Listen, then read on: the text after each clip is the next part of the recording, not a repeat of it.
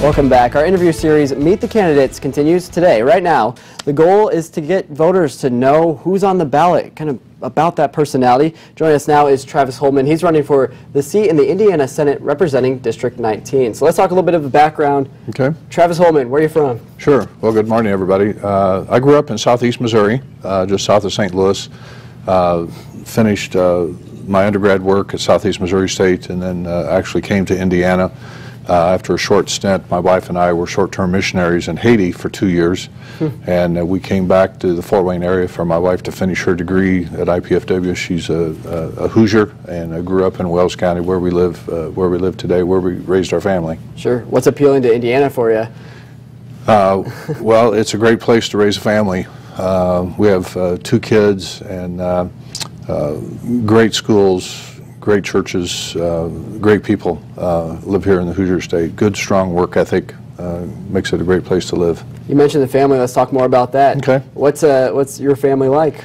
Well, we have a daughter. She has 2 children. She worked for Mike Pence, actually, on Capitol Hill for 6 years.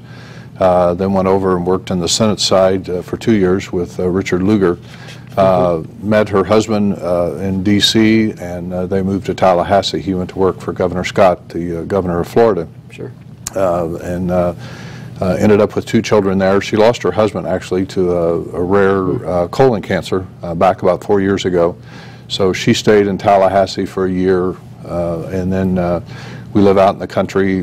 We gave her property next door, and so she built a home next door. So our grandkids are now 5 and 7, and they live 100 yards away from us. I bet that's a good benefit. That's I good. guess. It turned out well. Tragic situation, but it ended up well. Sure. And then we have a son who just left the Air Force after 12 years. He was a special ops pilot in the Air Force. He did 7 deployments while he was in for the 12 years he was in. Wow. And decided it was time to leave the Air Force. He's in the Guard now. He lives in Fort Walton Beach, Florida. And he's in the Guard, and he's been doing training as an instructor with a simulator at the base there at Duke Air Force Base in Florida. And he just signed up with Delta Airlines, so he'll continue in the Guard, still do some work at the Air Force Base at Eglin area, but then he'll be a pilot with Delta Airlines here just within a month or so. Using some of that experience. Talk about the community. What kind of outreach do you have to the community, some of the things that you're involved in? Well, heavily involved with our church in Zanesville, and help with worship half the time. Another guy and I trade off leading worship on Sundays. Involved with politics, was county chairman, our vice chairman for about 15 years in Wells County, so do quite a bit of political work, helping other candidates out, doing what I can to advance the cause.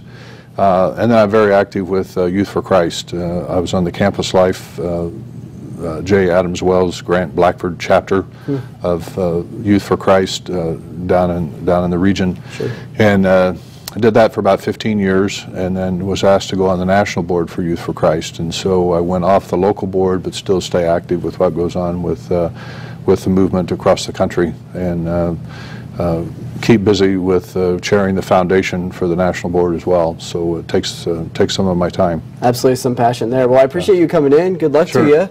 Thanks again. Travis Holdman faces Republican Eric Orr, the primary, May 8th.